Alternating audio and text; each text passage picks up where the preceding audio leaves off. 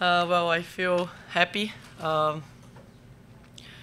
It's a special moment. I think I had a very tough draw. I had to push myself. I played a lot of tough moments. I think I support moments that I was especially down on the match, that I was not playing well, and I was mentally strong. So I think that's why I'm having the chance to play tomorrow against Simona in the final.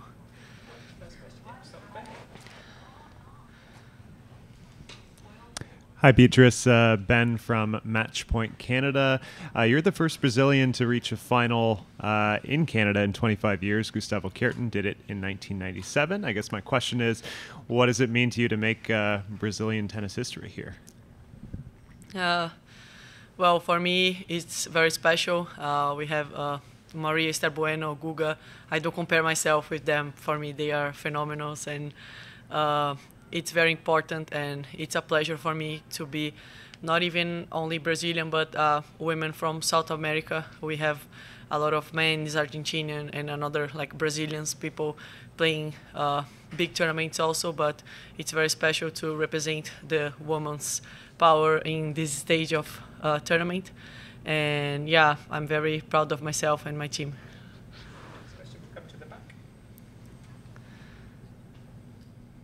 Hi, Beatriz. Great match. It's Rune Srinivas from Yahoo Sports Canada.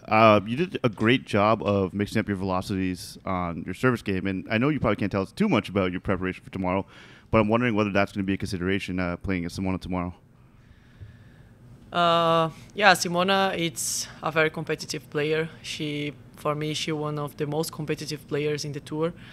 We played each other now in Birmingham, and I won this match, but I lost in Australian Open. I lost in 2017 also, and she's like a champion. She's a person who worked very hard, and I know it will be a very tough battle.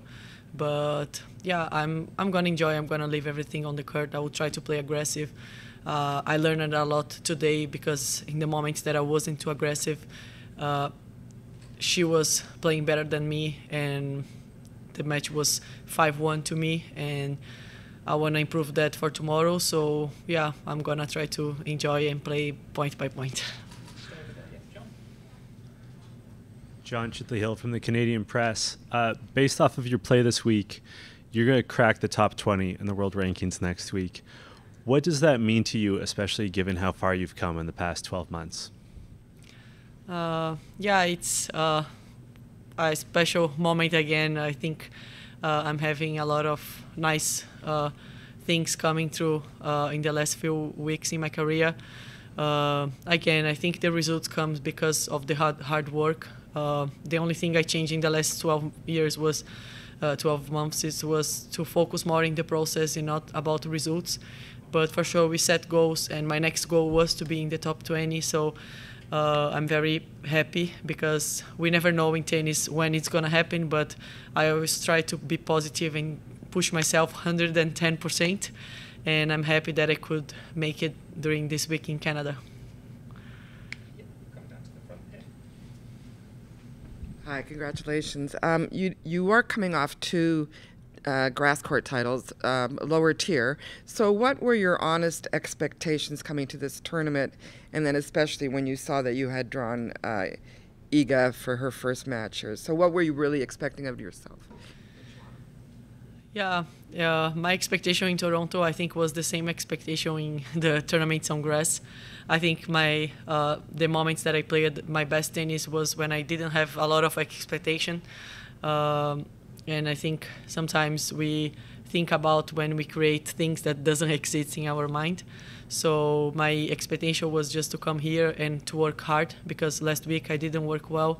My opponent, she played better than me, but I had a lot of opportunities. And this week I decided to make it different. And I think that's why I could improve my game. I could play point by point. I think the toughest moment was to play the third set in the first round. In the first round, nobody wants to go home. And yeah, I was fighting, and I was giving me chances. I was trying to, be aggressive. And each round I was getting confident. I was believing more and more on me. And yeah, that's why I think I'm here in the final. Hola Beatriz, Fernando de HSM. Sí. ¿Qué le puedes decir al... just do English questions. Okay. And then we'll do Portuguese at the end. No, es español, Spanish. We'll just do English. ¿Ya? Ok. Yo después te contesto. Yeah, sí. Right at the end, we'll just carry on with English. So next English, yeah, come over here. Joseph Polish newspaper in Canada. What is the difference with playing and winning with Iza Świątek and Pliskova? The difference between Iga and Pliskova? Playing and winning with Iga Świątek and Pliskova. Both are very tough players because they are very aggressive. So sometimes even when you play your best tennis, you can lose the point. So sometimes the match is not under 100% on your control. When they are serving well and hitting hard, it's tough to to make the first shots and be aggressive on their shot. But yeah, I think Pliskova has a very good serve. When she goes for it, it's very tough to return. And Iga, she mentally, for me, she's in another level. That's why she had a lot of results. She's very competitive. She played every single point. And yeah, I think the difference is that one. Polish people wish you winning tomorrow in the final. Polish people wish you winning tomorrow in the final. Thank you. A few more questions in English. Yeah, this lady with the sunglasses. Hi, congratulations. I just wondered, do you feel like you're on this incredible roll? Because I think looking from the outside, it's upset, upset, upset, upset. How does that feel to you? No, I'm happy. I'm very happy. Yeah, it's just because when I'm during the tournament, I try to go like step by step because I know that I need to enjoy today because I won a match. But in 2 hours, I'm gonna think about the match, like tomorrow's match. And in tennis, it's crazy that even when you have nice moments, you need to prepare yourself for the next day, like being like 0-0. We never like have moments like very happy and very sad. So I try to balance my mind. But for sure, inside me, I'm very happy with the moment. Congrats, Beatriz, on the win. You talk a lot about your team. I noticed during the second set tiebreaker, every time you won, you would fist pump to your team. I'm just curious, how important is your team, not only just in the match, but also away from the court as well? Yeah. Well, first of all, I'm a very emotional person. I like to get the energy. I look a lot to them, sometimes too much, but yeah, they are very important. Normally, I don't need to look every single point because we talk before the match. So I just try to get the energy. We know what we work for. We know what is going on, but they are very important to. Well, first of all, to build my mind, to prepare my body, to prepare my game, the strategy that we want to make it. And during the match, we just try to be positive, to get the energy, even when we are not playing very well. Today wasn't my best tennis, but they were there with me, and they made me feel stronger and believe that it doesn't matter if you don't play well, you can find a way to get this one, and that's why I think I'm getting stronger every match. Last question in English to John. You mentioned that you're an emotional player, and earlier today, Simona was telling us that she's an emotional person at player and that she's found her fire again. I'm curious, how do you harness those emotions in the middle of a match? How do you control them and make them work to your advantage?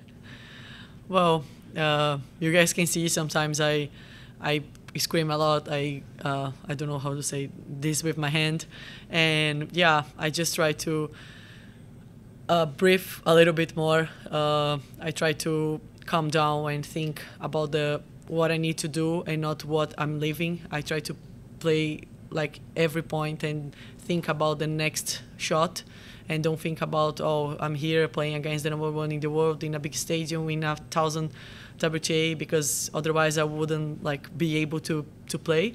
So yeah, I just try to do things not only inside of the court but also outside, as like trying to play guitar or reading more or listening to music or just trying to be with myself alone to improve that, because I wanna improve this part of me. And lastly, Carly at the back. Hi, Beatriz. I got a couple messages from fans watching, loving one of your celebrations, and I don't even know if you knew you were doing it, but you were sticking your tongue out and kind of smiling and having some fun. That's the one. And I'm wondering if you have a name for it, if it's something maybe we're going to see again, or yeah. I didn't know that I did that. I didn't, like, it was emotional moment. Sometimes we just react.